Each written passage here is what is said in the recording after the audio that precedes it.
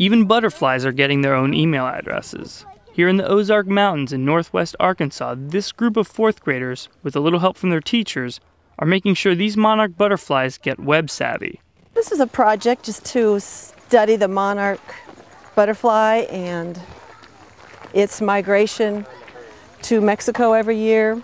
It's all part of the University of Kansas's Monarch Watch, a program started in 1992 that involves more than 2,000 schools and organizations in the U.S. and Canada.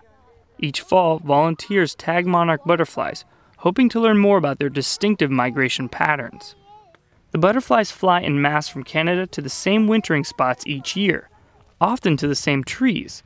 In the western United States, this means to places along the California coast. East of the Rockies, they're going south of the border, to mountain forests in Michoacan, Mexico. Monarchs are the only butterfly species that make such long two-way migrations, often up to 3,000 miles. The Ozarks are just a layover.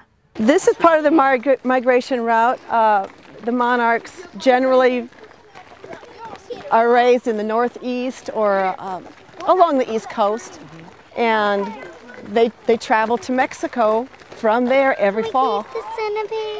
And that way they can overwinter, and then in the spring start back with the reproduction cycle coming north again. Tagging these insects requires patience and a steady but gentle hand. This really is not very invasive. It's just a sticker that's placed at a certain place on their wing. And as far as any biologist has known, there's no effect. While the Ozarks have always been a monarch haven, recent developments have improved their habitat here. Now that prescribed burning has been introduced, the flowers are increasing, and because of that, of course, the monarchs are increasing. The fires, combined with some tree culling, thin out the dense canopy and recreate historic park-like woodland and savannas that provide sun and space for flowering plants like goldenrods, some of the monarchs' favorite food.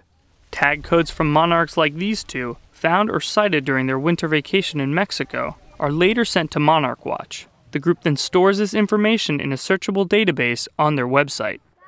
For Discovery News, I'm Jorge Ribas.